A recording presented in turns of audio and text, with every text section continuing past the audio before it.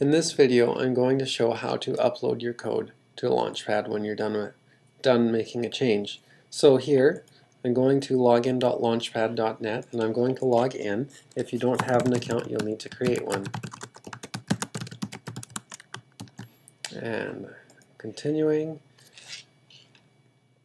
And yes, it asks me, is this really who you are?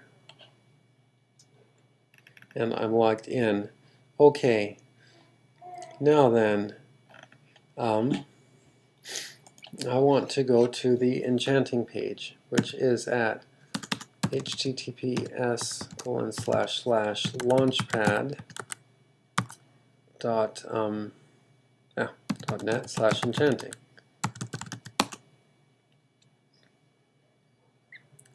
Okay, so here I can see that my user ID is Clinton-Blackmore, and in fact clicking on it will give me some details. Why not? We'll take a look at that. One of the important things is you will need to make sure you've got some SSH keys in place, and you should look up how to do that, because you will need that in place for the computer to know, or for Launchpad to know who you are. Your computer sends it code and it uses SSH with some keys so that it knows who you are. Let's go back to the Enchanting page. Alright, so I've made a change to a branch and I want to upload it. Now then, in these instructions on uploading a branch, I see that I have to issue these commands: bazaar, launchpad-login, and my user ID, and then I can do a bazaar push with a special format to create a local branch that's tied to the project. So this is what we want to do. So, since again many of you would prefer the graphical tools, we will go Bazaar Explorer, and I'm just going to tack in an AND on a Unix-based system that will put the program in the background. And we should see a little Python thing jumping up here. Here it comes. Alright, here's Bazaar Explorer. And this is the one I want to work on. The trunk for Enchanting, which I recently checked out in a different video. And we'll just double click on it. And now I've done some work in Enchanting. And now I saved this image, but that's no big deal because the image file itself is ignored and not in version control. But more importantly, I went File and Export to Version Control, which takes a minute and puts all the files in the file system.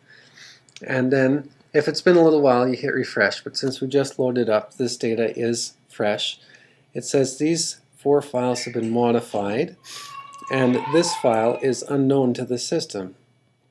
It's been unversioned. So I'm going to add this file. I can click on the plus up here and it will ask me about it, and alright, I don't add a note here, I just hit OK. Good, it's been added. And now I want to see what's changed, so I hit this diff command. And it brings up a window that shows me what differs. This would be easier to see in at a higher resolution. You can also view it as a unidiff if you like. Oh, and it's important to note that this is a filed out version of the Squeak code. It does not necessarily, the order isn't always the same, which is a little bit of a pain. So here we go. We can see that I've added an NXT compass sensor class to the object stream. In the configuration, added the compass sensor. For the dialog, it now returns the compass sensor that it didn't before. This whole file is new, the compass sensor file. And at the end of the exporter, we've added a bunch of blocks for the compass sensor, and in the template, we've told it to import the compass sensor file. So all these changes are good and what I'd expect. I will close that. What I want to do is commit them, and that will commit them to my local branch. So the branch is here on my computer. I should always put a name or a description. Added NXT compass sensor. Good. And I probably could check off the author, but I don't think that's terribly important. We will go OK. So that commits it to my local system, and I'll close, and everything's up to date. Now what I want to do is the push here. As it was saying, here we need to do the Bazaar Launchpad login user ID. You really only need to do that once per computer, I think, but we'll do it here. So I need to go to all commands, because this isn't a command you do very regularly. And I can just start typing and it will fill in here, Launchpad login. And there's one parameter, that's my username. The username, as we said, shows up right here. OK, so I hit OK, it runs the command, and it's done. If there was an error, it would have appeared in this window here. And you will get an error if you haven't got your SSH keys in order. So now that I'm logged in there, Launchpad knows who I am and I can do this push.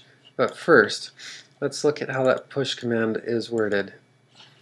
Bazaar push LP : user ID / project name / branch name. So let's put some stuff in there. This is the command here. Well, the user ID is Clinton-Blackmore. The project name is Enchanting, and it's all lowercase. And the branch name, why not added compass sensor?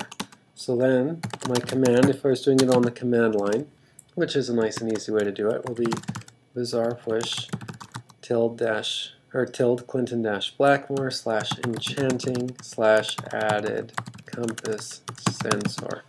I'm going to copy this location, and instead of issuing this right from the command line, we'll do it through Bazaar Explorer. Here's our push command. We'll paste in the location. Let's see. You might want to remember this as a default, you might not. There shouldn't be an existing directory. I don't think we'll want to overwrite. Create the path up to the branch if it does not exist. I don't know if we need to do that or not. I'll try OK. And here it's issuing Bazaar push LP : Clinton-Blackmore / Enchanting / added compass sensor.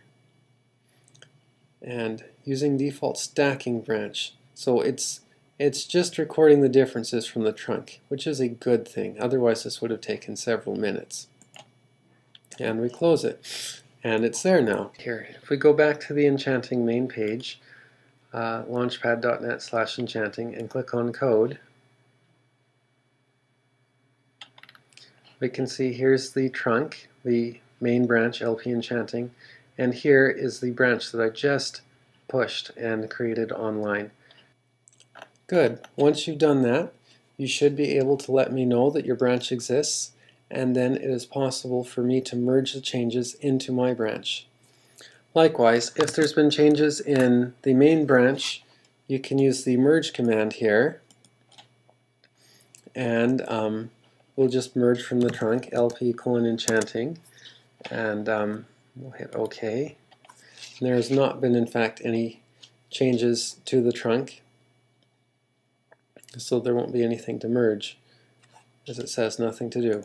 But so get that far and tell me about the branch, and I will look through the change. I believe there's a mechanism for doing a code review on it, and bring the changes in. Thank you very much, and good night.